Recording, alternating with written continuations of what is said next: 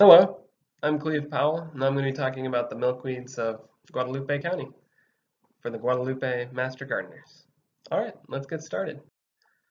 As with any kind of plant, the main characteristics that are defining are the flowers and the fruit. So milkweeds have a rather unique flower. Their anthers and their stigma have become fused to form what botanists call a gynostegium. It's this little projection that sticks up in the middle of the flower right there. And if a little bug wants to get in there and grab the pollen, they're going to have to reach inside and grab the pollen. The hoods are another part of milkweed flower that most other flowers don't have. They're these little projections that stick up on either side of the gynostegium, and there's 5 of them generally, and 5 petals as well. Most of the time, the petals are small and reflexed. On this particular specimen, this is a antelope horn milkweed, one of the common milkweeds of Guadalupe County. They're reflex, but they're also rather large, so they, kind of cup around the hoods and, make the flower kind of showy since they have, a little bit larger cream-colored look to them. And so, when those are all in bloom, they make this nice little hemisphere of flowers. Looks really nice. And I chose this particular one because it's rather unique. If you notice, this flower right here has 6 hoods and 6 petals. So it's a little genetic abnormality. Looks kind of cool, but milkweeds are always doing weird things. The other 2 things that make milkweeds unique are their fruit. The fruit are called follicles. A follicle is just a pod that splits open along one side, and then in milkweeds the seeds all have these little silks attached to them. So when the follicle splits, the silks catch the wind and the seeds are dispersed, wherever the wind might blow them. When they hit the ground, the seeds detach from the silks, and the seed just falls onto the soil, and then eventually will sprout, hopefully, if all goes well. The other unique feature of milkweeds, or not necessarily unique, but rather unique, is this milky sap. There are other plants that have milky white sap, but milkweeds also have the milky white sap, and this is kind of a physical defense for the plant. Little insects that try to eat the leaves or the stems, their little mouth parts will get gummed up with the sticky sap if they're not careful. And so any bug that tries to eat that has to overcome that additional physical requirement of being able to deal with the sap. They also produce a slight toxin called the cardiac glycoside, which is a neurotoxin. And so, like, if you were, say, a bug, just like a random bug trying to eat a milkweed, and you ate too much of the plant, it would kill the bugs. It's not really toxic to humans. You'd have to consume too much of it to kill you. So they're not necessarily toxic to humans or like large mammals, but the taste is really bad. So cows and goats probably won't eat the leaves, and so they don't die from it because it's just nasty. But what's cool about the insects is that the insects that have the ability to eat milkweed is they take that cardiac glycoside into their own body and they incorporate it into their own tissues, and so then they become poisonous, or at least nasty tasting, to their predators. So like say a caterpillar that can eat milkweed will taste really bad to a bird. And so if a bird were to eat it, the bird would throw it up almost immediately just because it's a nasty little caterpillar. So milkweeds are kind of a cool little plant, and you might think that they're kind of rare, but as the name suggests, they're weeds, and so they're really actually all around us. They're just sometimes hard to spot unless you know what you're looking for. And so after this, hopefully you'll know what you're looking for.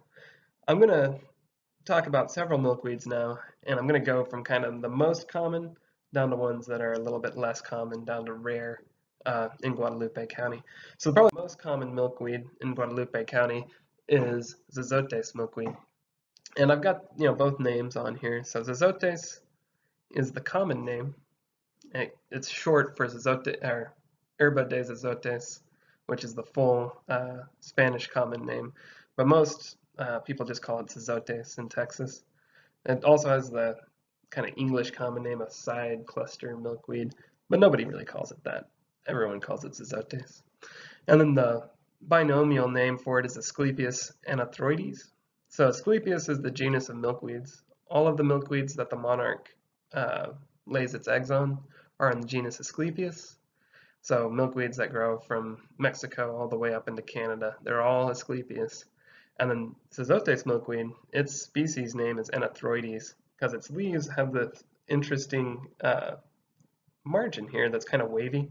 So in the spring, before it blooms, and when it's mixed in with the grass, it looks kind of like primrose leaves. So that's where the common name, or the species name for Anathroides comes from. It means looks like Anothera, which is the genus name for primroses. Little interesting tidbit there. I don't know if it's interesting, but I've got two maps here. One of them you can see is a larger map, and that one comes from the USDA plant database. And each one of those counties that's highlighted in green is a county that has a record of Asclepias anathroides growing in it. So some herbaria out there has a record of Asclepias taken from that county. So you can see it's a rather widespread plant in Texas and goes up to Oklahoma and over to Colorado and into New Mexico. But it's kind of a southwestern milkweed. And then on the left here, we've got a county map of Guadalupe County, and this one's taken from iNaturalist, which is, if you don't know about it, it's a really cool app. You can get it on your phone, and you take pictures of plants and animals, and you upload it to the app, and then experts can get on there and ID them. And so each one of these little dots here that you see is another record of Asclepias anathroides, or Zozotes milkweed, in Guadalupe County. So this is kind of like in real time. This is kind of historical. Where would you expect to find them? And this is ones that have actually been found growing live in your county. So you can see it grows pretty much all over the county, from the east to the west. A lot of it's right here in the central part. But it's a widespread plant, and it's probably the most common milkweed that's growing out in Guadalupe County, right now. And right now it's blooming. So if you were to go out there, you'd see the little flowers, and then its pods will be ripe around August. And then if we have a rainy fall, it'll produce a second round of flowers and a second round of fruit around, maybe beginning of October. So depending on when the rains come, they can produce up to 3 crops of pods a year, one in the spring, one in the summer, and one in the fall, depending on the rainfall. Mine this year did not produce one in the spring because we had kind of a dry spring. Mine are blooming right now, which might mean that I get a couple pods around the end of August. So this is one that you could collect again this year. So their leaves, before the pod starts, they're pretty distinctive. They're covered in a fine hair. They have these wavy leaf margins, and then they're opposite, and then they go kind of like opposite from each other. And so when you see them growing out in the field, not a lot of other things look like them. One thing that I've noticed that looks kind of like them is silverleaf nightshade. If you know what that looks like, that one's got alternate leaves. That's the main difference there, and its leaves have thorns on it. But if you kind of know what that looks like, you can kind of get a search image for that, and when you see Zozotes, you'll start seeing them everywhere with these little opposite leaves that kind of come right out from the stem. Their follicles are rather smooth, kind of bumpy, but as far as that goes, they're rather long, maybe about this long. Let me see, they're about that long, and they have the gentle curve to them. And the plants stand maybe 1.5 feet tall. They generally have multiple stems on one plant, and when you see the fluff break out, that's when you know the pods are ripe. And if you see this kind of stuff going on, it looks kind of like a plastic bag caught in the grass if you're just like driving really quickly down the highway. But if you see it and you notice it and you look and it's like, oh, that's not a plastic bag, that's how you can start to find little populations of Zozotes milkweed, because they're really everywhere. Antelope horns milkweed, Asclepias asperula, is the next most common milkweed as identified on iNaturalist. It's got a rather showy flower. You know, Asclepias anthroides has a more common milkweed flower with the tiny little reflex petals and large hoods. But this one's got really big hoods, but it's also got really big petals. And when they all bloom, they make that nice cream colored, kind of greenish flower that's rather intricate and pretty cool. But they've got linear leaves, and the plant sprawls kind of along the ground. So it'll make several stems, but they all kind of grow just right through the grass along the ground. You know, sometimes they'll get a little bit of height to them, but they'll generally be under a foot tall whenever they're fully done. And again, these ones kind of come right through the middle of the county. They're not really found too much in the southern part. This is, you know, they enjoy a little bit rockier soil, a little bit thinner soil. You can see where they grow in Texas, which is kind of, you know, in the western part down towards the coast. But they're a little bit more widespread because they go all the way up to Idaho. So as far as milkweeds go, they have a little bit wider range than Asclepias anthroides. The antelope horns milkweed are a little bit more widespread. And they have really cool bumpy follicles. You can see their fruit have these interesting little horns you know, kind of like sticking off of the skin is not smooth, let's just say that. And what's kind of fun about them is where they get their common name is you can kind of see how they look kind of like little horns. And so when the stems grow along the grass, and then the horns kind of stick up out of the grass, so it looked like a little herd of antelopes was sitting out in a field if there's a whole bunch of them together. And so that's where the common name comes from, is that you know, supposed likeness to antelopes sitting in a field. So too, the little horns look like they're sticking up out of the grass. And here's their leaves. You know, they have this kind of very linear shape, and they come off of a stem that grows right along the ground.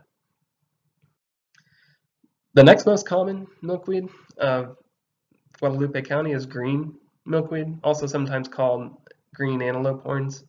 Uh, its Latin name is Asclepias viridis. Viridis means green.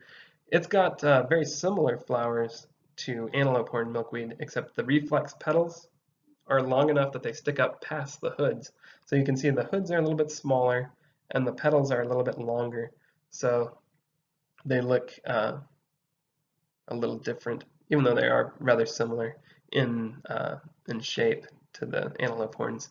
The leaves are also a little bit more oval shaped, and the plant itself stands up a little bit taller. So they can get up to like 3 feet tall. Sometimes they grow along the ground, but a lot of times they'll get a little bit of height to them. So it's one of the taller native milkweeds of this area. And you can see it's only in this eastern little bit, or sorry, western little bit of Guadalupe County. But anywhere that you have heavy clay soil, you might find Asclepias viridis.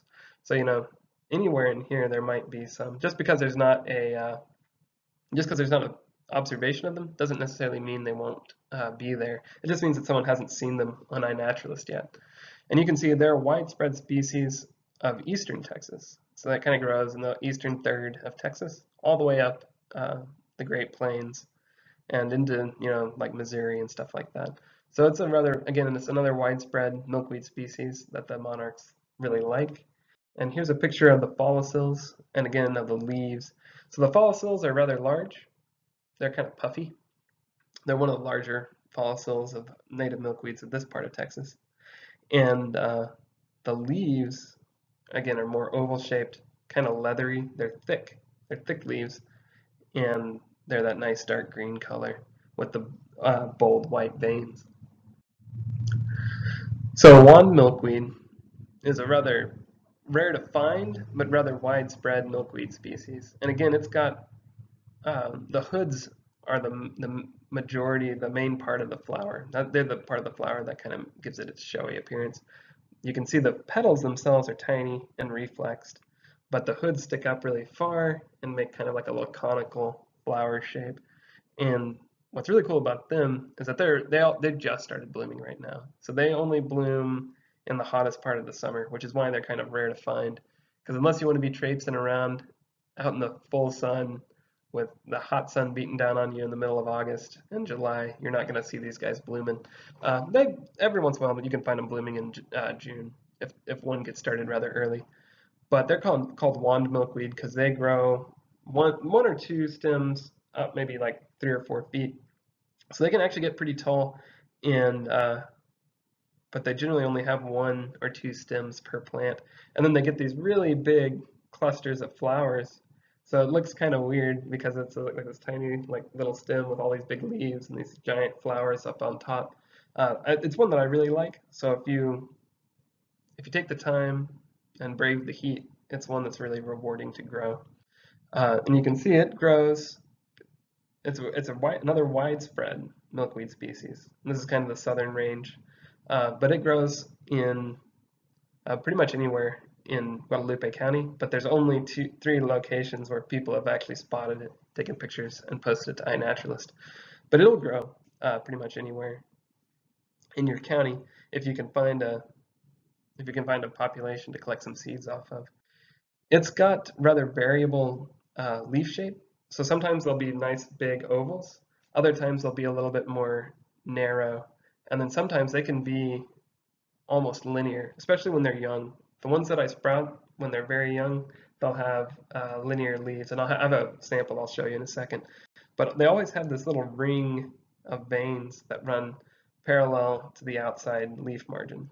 So they've got the central vein, and then they've got all the little veins that go out, but then they've got a ring that runs right along the leaf margin. So they're the only one that's like that in Texas that I know of anyway, in this part of Texas anyway. And then their follicles are very smooth, and they generally ripen as the leaves fall off the plant. So they're very hard to find if you haven't seen them blooming, because it's literally just a little stick and then a tiny little follicle sticking off the stick. And even though it looks like the plant's dead, it's slowly ripening up that fruit. And then, at the end of August or maybe at the beginning of September, those follicles will split. And so it's kind of imperative that you find it before it's developing. When it's blooming, they're easier to see because they have those giant flowers that kind of stick up above the grass. So this is one you'll have to kind of come back to again and again. Texas milkweed deserves a special mention. It's a milkweed that grows in the Texas Hill Country, but it's kind of cool in that it grows in the shade. All the other ones that we've talked about before are really full sun plants or partial shade plants. But if you have full shade, which a lot of people have in their residential yard, Texas milkweed is one to plant because it likes the full shade. In nature, it grows in the shade of junipers and oak trees. And it's got a very showy white flower that I enjoy looking at. And so if you have full shade, this is one to plant. I've got it growing in my yard in the shade of a pecan tree, and it seems to like that well enough. So it doesn't have to grow in the hill country, just in nature, that's where it grows. And you can, there's not one posted yet for Guadalupe County, but it is in Bexar County where I live, and you can see it kind of grows up here in the hill country section of Bexar County. But there's a couple people who have it growing in their yards, and they've posted those on iNaturalist too. So you can see that it grows in nature up here in the hill country, but down here where the soils are a little bit deeper, it can do just fine in a residential landscape setting. And here's its range map. It's got a very restricted range. Some people call it a Texas endemic, but it does actually grow in northern Mexico down here. But it's got a very restricted range, and it's just a really cool plant. And it grows in the hill country and out in Big Bend and adjacent parts of Mexico. So it's a really cool plant, and it grows in the shade, which is also awesome. Another kind of rare milkweed of Guadalupe County is world milkweed.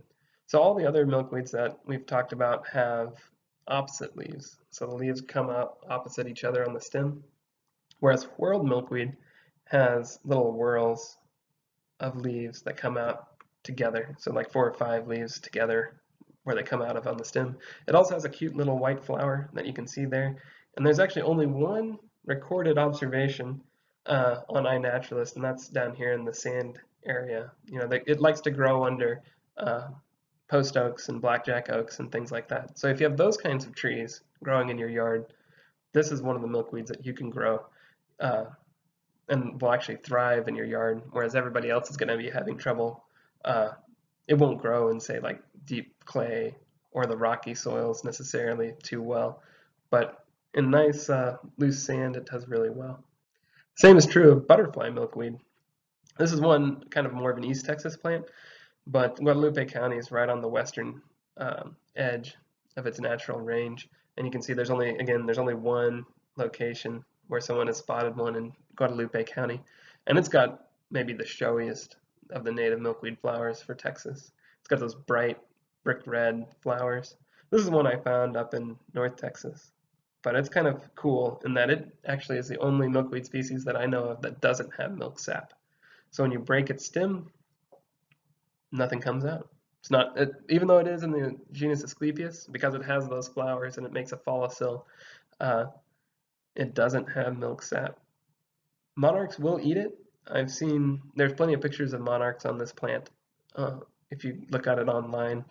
And I had a friend who grows it in his yard, and he has monarchs visit it in the spring, but for whatever reason, it doesn't make the milk sap. Milkweed vines, there's also milkweed vines. They're not in the genus Asclepias, and monarchs don't generally use them as host plants, but they are in the milkweed family, and these are a couple that you might find in parts of Guadalupe County. We've got plateau milkweed vine, which only grows in the Edwards Plateau, and we've got the more widespread pearl milkweed vine, which grows pretty much all over Guadalupe County. It's got these cool little metallic centers that look just like little pearls. The plateau milkweed vine doesn't have the pearl. You can see it's got like a little green center, but it's still a cool vine. And the plateau milkweed vine is a Texas endemic species, so it only grows in a very restricted part of Texas. Then we've got other milkweed vines. These are both in the genus Finastrum, and these ones the monarchs don't use, but I have seen queen butterflies lay their eggs on these two vines. One of them is called climbing milkweed vine, the other one's called Tayalote, and this one has the biggest follicle of any of the Texas milkweeds. It's like it's a honking giant follicle like that, and so when a bunch of them grow on a tree, they're quite striking, and you can see them from far away. Really cool little plant. This one's got very pretty little pink flowers. These ones' flowers are actually tiny, and then it makes this giant pod. So it's kind of fun in that respect. We've also got other milkweed vines. This one's a purple milkweed vine. It has that cool little purple flower, and then it makes a really large follicle, and it grows maybe like 2 or 3 feet long, but it's always just right along the ground, and it grows maybe in like a little like spokes on a wheel, just out from a central location, and they make these really interesting little follicles. I've got one here that I found in the grass, and see how it has that hole through it? So some little bug got in there and ate up all the seeds, so the plant dumped the fruit before it was ripe. And so this one's maybe about a quarter the size of what they get. So they generally get maybe about that much longer and like that much wider. So they get really large. And these ones, they bloom in the spring. It takes all year for it to grow. And then you can find them split open in like October. So it takes quite a bit of patience, but it's kind of fun too, because they're just a very strange little plant. And then of course, the really cool part about milkweeds is that they are like a little ecosystem all in of themselves. And a lot of the things that eat them are insects that have specifically evolved along with them to be able to ingest the poison. So, it's kind of like a little arms race. The milkweeds become more poisonous, and the bugs gain immunity to the poison, and then the milkweed becomes more poisonous, and so they're kind of ramping up. And so we've got like milkweed tussock moths, we got queen butterflies. This one is a longhorn milkweed beetle, and we've got milkweed bugs. That's what those are. And you notice they're all kind of brightly colored, and this is actually a little bit of a defense mechanism for them. Because they can ingest that poison and they take the poison into their own tissues, anything that eats them is going to ingest that poison too. And so it tastes really nasty for like birds and little critters to eat these bugs, and so they don't do it. So they might eat one, and then they learn their lesson. And so that's why they're brightly colored like this, is that they try to keep themselves, they announce their presence to their potential predators and say, like, I'm nasty, don't eat me. And so after they, like, each bird has to eat at least one to figure out that it's nasty. But once that bird learns that lesson, they're not going to repeat the problem again. And so each one of these guys, they eat the milkweed and ingest the poison and then take that poison with them for the rest of their life, which is kind of a cool little quirk of nature. Uh, and of course, the flowers themselves are also a really great source of nectar. You can see beetles, we got bees, butterflies, and even wasps love the nectar on milkweed flowers. They're just, whenever they're in flower, there's tons of insects all over the flowers. And they just look really kind of cool. So if you ever see one blooming, hang around for a little while and you'll see a whole bunch of different things stop by for that nectar. And then of course, the thing that most people are aware of is the monarch butterfly. It's the only plants in the genus Asclepias are monarch butterfly host plants. So the monarch has to have a milkweed to complete her life cycle. You know, she has to lay her eggs on a milkweed, and there has to be enough milkweed there for that little caterpillar to eat enough, and then to go through its metamorphosis and keep the species alive. And so this is it's the reason why most of you, I'm sure, are interested in milkweed. And then this is a bunch of different monarchs on different kinds of native Texas milkweeds. So here's one on a antelope horn milkweed. You can see it's eating the flower itself, which is kind of fun. This one's a monarch on Texas milkweed. And we've got a monarch. There's the mother, and she's laying these eggs, these little tiny cream-colored eggs, on the zozotes milkweed leaves. And I have a bunch of zozotes at my house, so sometimes I'll capture a little caterpillar after it's hatched, and you can grow it up to full size if you have enough milkweed on hand to just keep feeding it. And so sometimes it's kind of fun to watch it happen. I don't do it that much anymore, but when I was first starting out, it was really fun to do.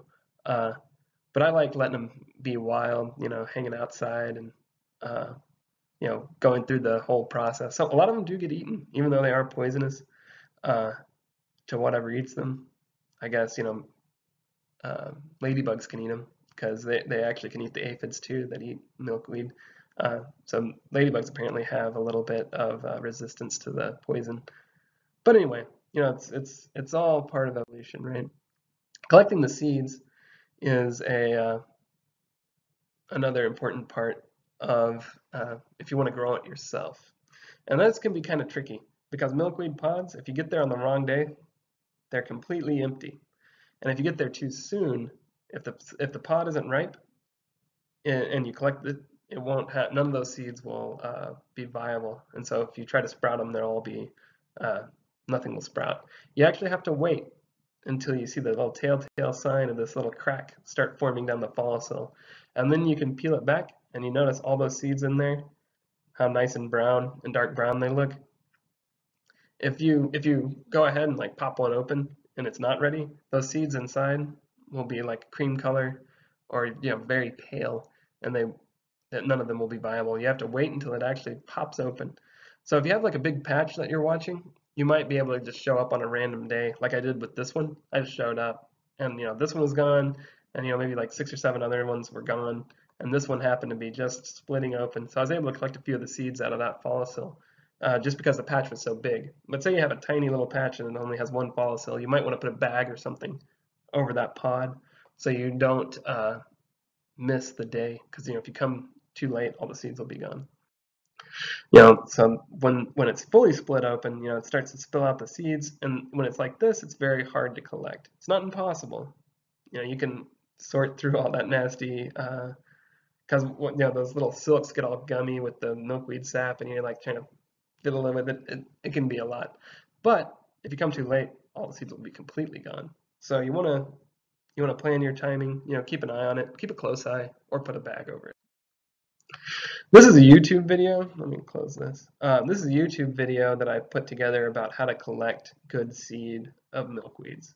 Because a lot of times, even though the pod will be open and the seed looks like it's sitting right in there looking all nice and good, the good seed will be gone. If a pod's open and you can reach inside and like all the seeds are just sitting there, that's almost always an indication that the pod opened up. Either like the plant just decided to abort the pod, because sometimes they will. If it's too hot, or say a lot of bugs got on there and started eating on it, the pod will just split open prematurely, and all those seeds, because they're not quite ripe, will just sit there in the pod, and they look like they're ready for you to pick them up and sprout them, but none of those seeds are going to be viable. So one of the things that you want to look for is if there's a lot of milkweed bugs on the pod, uh, and the seeds are still inside there, that actually may be a good indication that that's a freshly opened pod and that the bugs are there to eat the seeds. So if you can kind of brush the little bugs away and grab those seeds out of there, that's one indication. The other indication is if it's just barely open and the seeds look nice and dark inside, or you can see one that's like all through the grass, and those seeds will probably be good too. But if it's just open, there's no bugs on there, and the seeds are just sitting there, kind of crispy looking, then they're not going to be good. Here's a picture, should I say? This is a picture of good milkweed seed. You can kind of see there's like a little bump in the middle, especially on that one. If you hold them in your fingers, so I've got a seed here, you can see they're rather flat, but if you kind of hold them in your finger and you feel like there's a little, just like a little bump in the middle, you know that little bump that's the actual living part of the seed. If you take them in your fingers and you squish them like that, and it feels kind of flat and like paper all the way through, and that's probably not good seed. Good seed's going to be dark brown. It's going to have that nice little bump in the middle, and it's not going to crumble. A lot of times, if you rub it between your fingers, they'll crumble to dust. That's obviously not a good seed. The way that a lot of people will tell you to sprout milkweed seeds is through cold stratification, or some people call it vernalization. But this is a way to like trick the seeds into thinking that they've gone through a cold winter, and then the idea is that after you take them out of the refrigerator, they think that they've gone through winter and they sprout immediately. So what you do this way is you take some vermiculite or like perlite or something and get it kind of moist to get the seeds thinking like they're in moist soil. You don't want it, if you squeeze it, you don't want water to run out the bottom, but you want it to kind of hold its shape like it is in the picture. That means that it's moist enough but not too moist. Then you toss it in a plastic baggie. I was doing a little experiment, so I was counting up how many seeds I had in each bag to see what the germination rate would be. But you toss them in the bag, you get all them all together, and you pop them in your refrigerator for between 2 weeks and 35 days. Some people say 35 days. And then after you take them out, you put them in whatever container you want to sprout them in, and then you're good to go. Water them until they sprout. Another way to do it, this was the other example of what I was trying to do in my little experiment. I was going to see if it was important to cold stratify or if I could just kind of soak them overnight. So what I did was I took my little seeds, put them in a cup, poured water over them, and let them set overnight before I put them into the pot to sprout them. And it turns out there's not that much of a difference between the rate of germination if you soak them overnight or if you put them in the fridge for 35 days. So a lot of times, so why do cold stratification is kind of my thinking.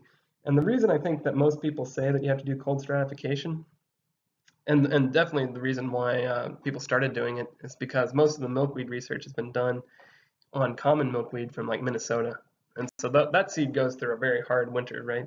But down here in South Texas, or South Central Texas, you're not really going to be getting cold winters.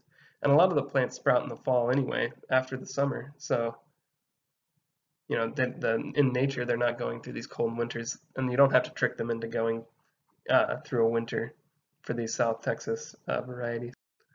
The easiest method is really just take the raw seed, freshly collected seed, and just take like a 4-inch pot, fill it with the soil that you want to grow it in. So if you're going to grow this for your yard, just dig up a pot of soil from your yard, and all you have to do is, I've got another YouTube video. That's the link to the YouTube video. It goes through the whole process.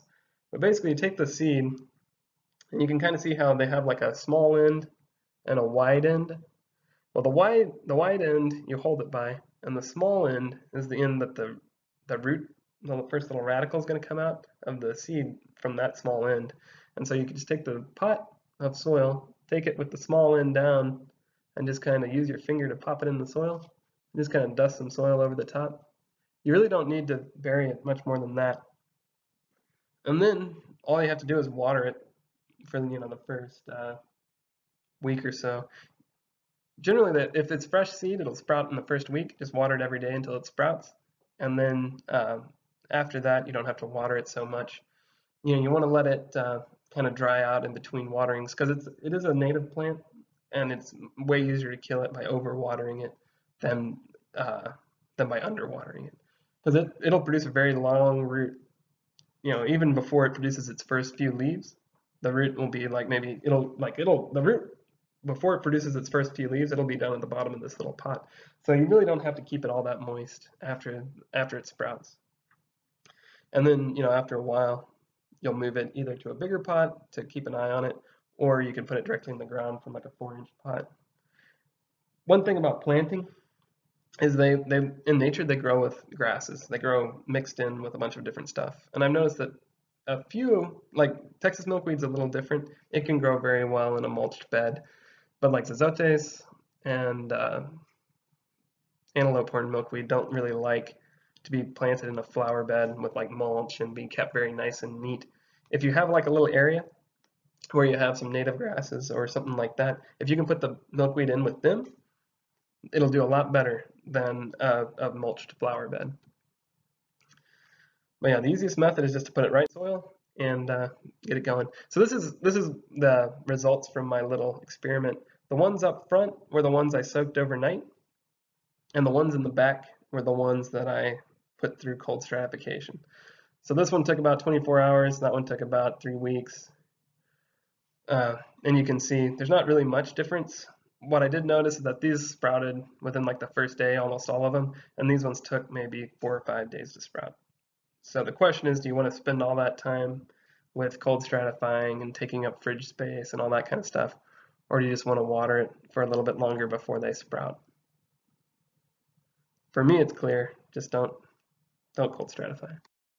The other part of keeping monarch migration going is fall nectar plants. So, the part of the migration, the very first generation in the spring is born here in Texas, and then it migrates north, and successively they go all the way up to Canada eventually. And then in the fall, the fourth monarch generation, something switches in their mind and they come back down, and on their way to Mexico to overwinter, what they really need in Texas is fall nectar plants. And so this is cowpen daisy. It's a great fall nectar plant. It blooms all summer and then into the fall, and especially when monarchs are moving through. And it's got a bunch of little flowers packed into the disc there, so monarchs can drink a lot of nectar at once and then keep flying. This one on the right is a common roadside weed called Baccharis neglecta. Some people call it poverty weed. Roosevelt weed's another common name for it. Some people just call it Baccharis. But again, it's got a very dense little flower with a bunch of flowers all packed in there at once. And then look, on each little stem there's a flower. So it's a very calorie dense little plant. And it's a big shrub that's just covered in flowers. So a monarch migrating through can stop at that one plant and drink a ton and then keep going. And so little asters like this that bloom in the fall are really good for monarch butterflies. So if you have Baccharis in like a waste area, don't chop it down. If you have cowpen daisy, encourage it.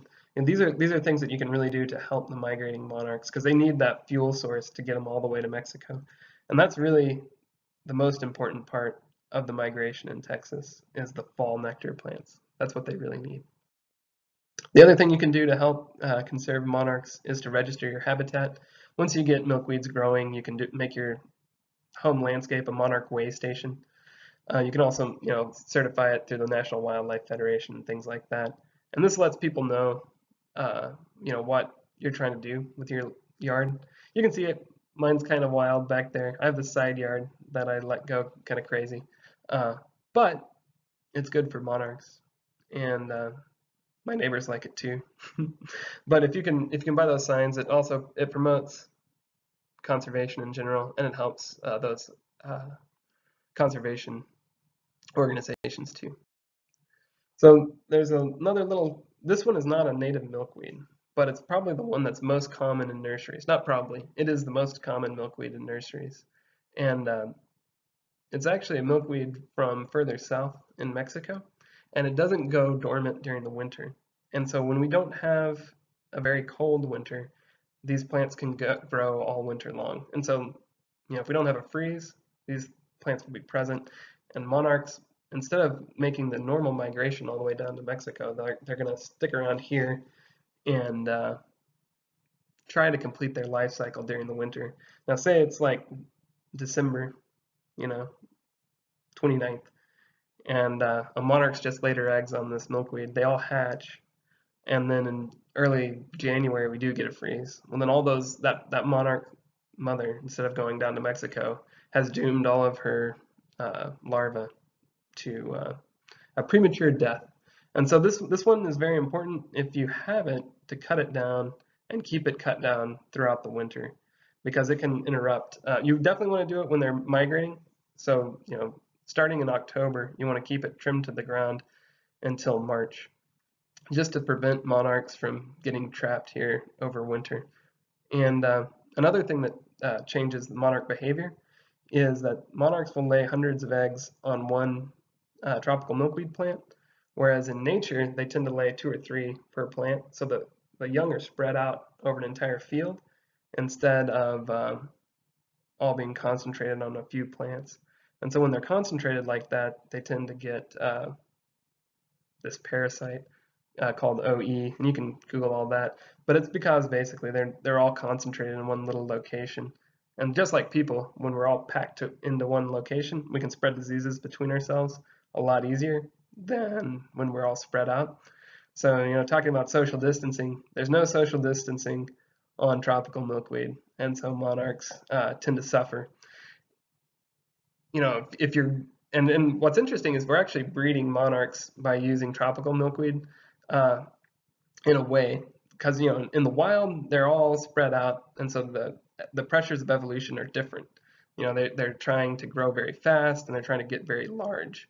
But when they're all packed together on tropical milkweed, what we're actually selecting for are butterflies that are very good at resisting the parasite, and that means smaller butterflies that can grow rather quickly and resist that parasite. And so what we're doing is we're actually we're breeding butterflies that are more colonial in nature, instead of having the majestic large butterflies that are all kind of loners.